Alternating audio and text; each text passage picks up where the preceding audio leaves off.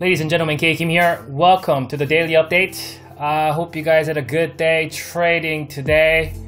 Market is down slightly, as you can see here, pretty much flat throughout, but we did see NASDAQ green today, but everything else we're down slightly, 0.1, 0.2, 3, 4, 5% down across the board. I believe NASDAQ is up about 0.4%. It's pretty much a pause day today. Let's try to dissect this thing today, trying to figure out what we can expect going into remainder of this month and possibly remainder of this year. Just to let you guys know that this will be the last video for this week. There will be no video this weekend. Right, so I'll come after this video. I'll come back for you guys on Monday, which is the 30th of November, Monday night. So again, there will be no video on Friday night. So let's look at the S&P 500 here. Looks like let's see, 1, 2, 3, 4, 5, 6. So it looks like this is where it closed yesterday, right? So we're hanging around here after a big ramp that we saw yesterday. And then pretty much moved sideways for about 4 hours yesterday's trading session. Today, it looks like we opened flat. And then right off the bat, we did see some weakness, right?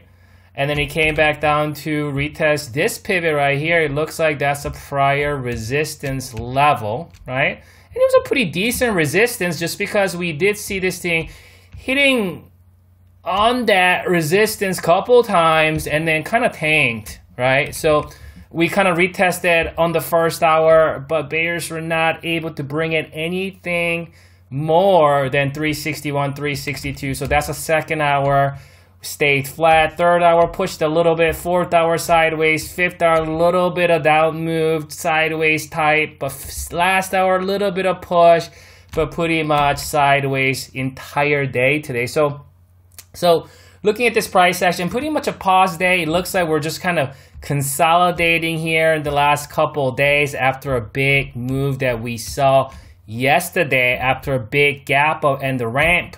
And also you can see that my short-term moving average is still rising and price is staying above it. So we want to continue to give benefit of the doubt to the buyers in the micro term. We're talking just last couple days here. Let's zoom out a little bit. Maybe we get a little bit of better idea looking at things in the short term. So we've been tracking this rising pivot pretty much all throughout this month of November. And that's a strong pivot. Why? Because every time we hit that level, market seems to find buyers. And with that, price gets higher. So we saw that here again, and then that's what made it cultivate higher high. So it's very, very important that if you want to continue in that uptrend, this market continue to cultivate that higher lows and higher highs. So we have that. So we also want to give benefit of the doubt to the buyers in the short term. And you guys understand when I say benefit of the doubt to the buyers, right?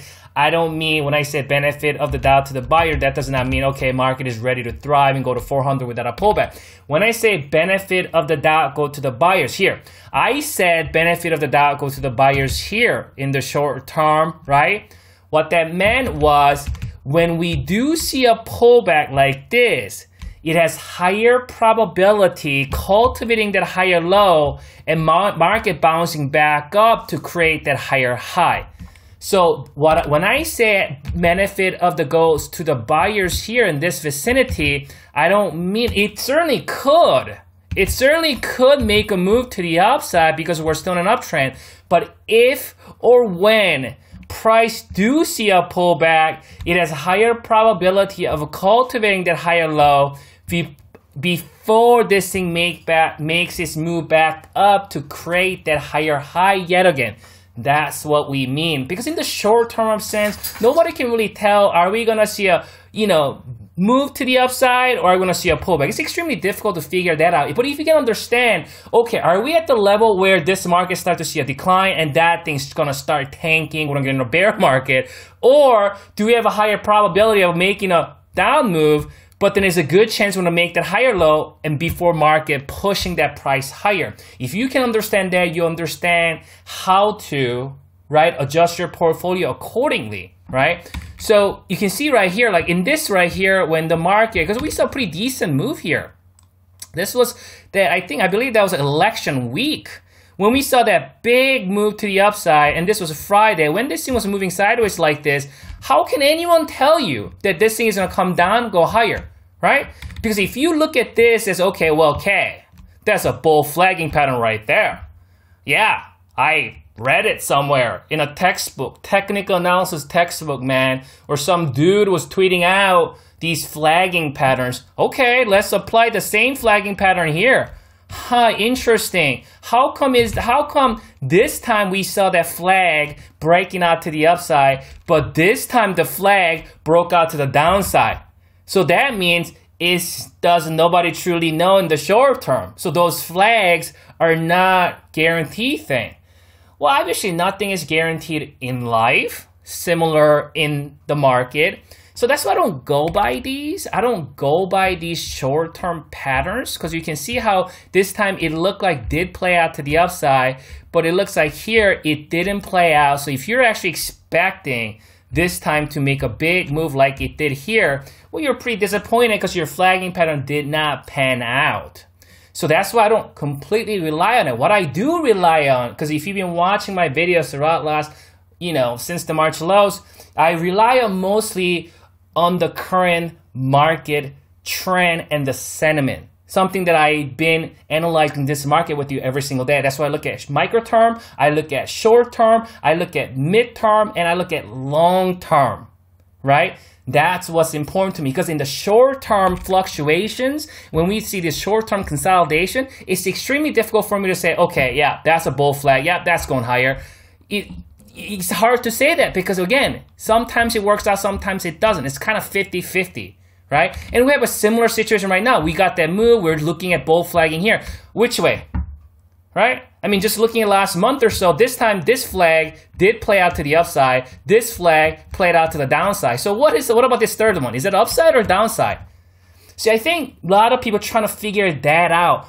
I think what gives me a lot of edge in the market is I really don't care which way the market moves. You see what I'm saying? Like if the market actually do make a move to the upside, that's great. I'll just continue to hold what I'm currently holding. So I'm totally cool with that. But what if market do see a pullback to the downside? Well, then what I'm going to do is because I am overall bullish in the market in the mid to long term, I'm going to look for some stocks that I can probably accumulate. You see what I mean? So I don't have to figure out in the short to micro term, what are these patterns mean? And I think a lot of traders kind of get caught up in that, trying to figure it out, trying to forecast, trying to predict that short-term movement. And it's, as you can see here again, it's not easy because sometimes it plays out, sometimes it doesn't, right? So in the short term, I want to give benefit of the doubt to the buyers. We're holding well above this rising pivot, right? And it's been acting as support. How many times? 1, 2, 3, 4, 5, right? And my midterm moving average is really, really thriving to the upside now. It's really, really getting up there. And when you see my midterm moving average looking like that, you definitely want to give benefit of the doubt to the buyers in the midterm. All right, let's look at the midterm here. So looking at the midterm, we're talking last couple months price action here, right? So that's a good consolidation, right? Looking at maybe, looking into more of a big picture. We had a big move here and then 2 months since September, October, November, 2-3 months, we kind of like consolidated, right? And that's how the market likes to move anyway. You see a big run and it likes to kind of digest its gains, kind of wait, rest, consolidate before making a move. Another thing is important, the midterm is this is important pivot. We talked about this before. This is important pivot that buyers want to hold because that was a neckline. We held that level right there, which is also coinciding with the rising pivot. That was a little double bottom there. Came back to retest. Again, my midterm moving as rising. So as of today, we want to give benefit of the doubt to the buyers, micro term, short term, midterm, right? Does that mean the market is ready to go shoot up 370? certainly possible because we're in an uptrend. It means even if we see a pullback, and if you want to look at things maybe more short term, as long as we stay above my rising pivot and my midterm moving average, also coinciding with this gap area at 355, as long as we stay generally in this area here, 350 area, we want to continue to give benefit of the doubt to the buyers, and any kind of pullback, you kind of want to expect to buyers to show up and buy those dips, right? So at this point, what bulls want to do is maybe continue in that, a momentum to the upside. Even if we pull back slightly, maybe come down to retest 360, right? Maybe even filling this gap is not a huge deal, right? And I think what I see a lot of times is a lot of new traders that comes to market started coming back down to fill these gaps, start seeing a little bit of choppiness. All of a sudden, they go back to that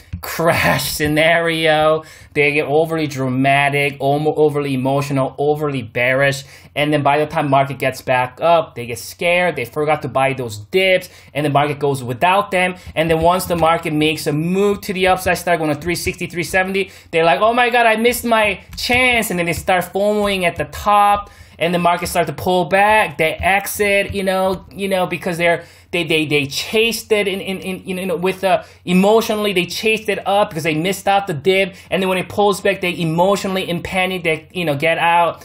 And you guys all been there, I've been there, right? You guys all been there trading that way. That's why you want to strategize, right? You want to strategize when things if you want to buy, you want to strategize it when the market is actually starting to see some weakness, right? When there's fear, you want to be greedy. When there's greed, you want to be fearful. And then when the market starts to make a move, people are greedy, you want to be fearful. Okay, well now there's a lot of greed in the market. I want to start being fearful and see if there are any kind of positions. Maybe I can adjust a little bit, close out at 1/3 or something like that, right? Let's check out that oscillator real quick here. So, looking at this oscillator here, yesterday is pull back, cross down. We saw something similar here. We saw something similar here, and we saw something similar here. So I tweeted out earlier today that how can we interpret this? And I had a lot of people replying to that question, and there's some good answers. And you know what I mean? So I think a lot of good answers were there. I think the best answer, if you answer in this kind of fashion, well, first of all, obviously, price action is always a king, and the indicators are subordinate to the price action. So we still want, despite the fact that we have the cross, we still want to give benefit of the doubt to the buyers. So think about it here, right? When you saw that cross, you missed out another like 6% move to the upside, right? You missed about 6% move that happened in just 2 days. And that's a big move for S&P 500 to move 6% in 2 days. Because when the oscillator started moving sideways, you see, that's when we saw a big gap up and another gap up here. And despite the fact that we did see a gap up and oscillator pulling back like this, the price relatively stayed up. Right? And that's what we saw, these bullish divergence characteristics, which we've been covering on my videos every single day.